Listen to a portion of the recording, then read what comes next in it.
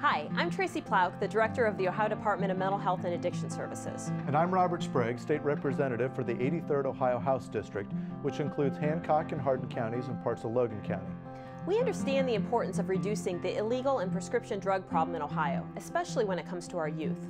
Research shows that youth are up to 50% less likely to use drugs if they've talked with parents and adults about the issue. The Start Talking initiative gives parents, teachers, and community leaders tools to talk to youth about living drug-free and healthy lives. The initiative consists of 4 separate programs that work together to increase awareness while decreasing drug abuse. Drug addiction does not discriminate and exists in the most affluent of our neighborhoods to those areas that are struggling.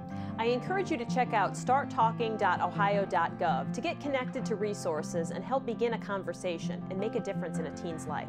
If you have any questions about Start Talking, please contact our offices. Thank you.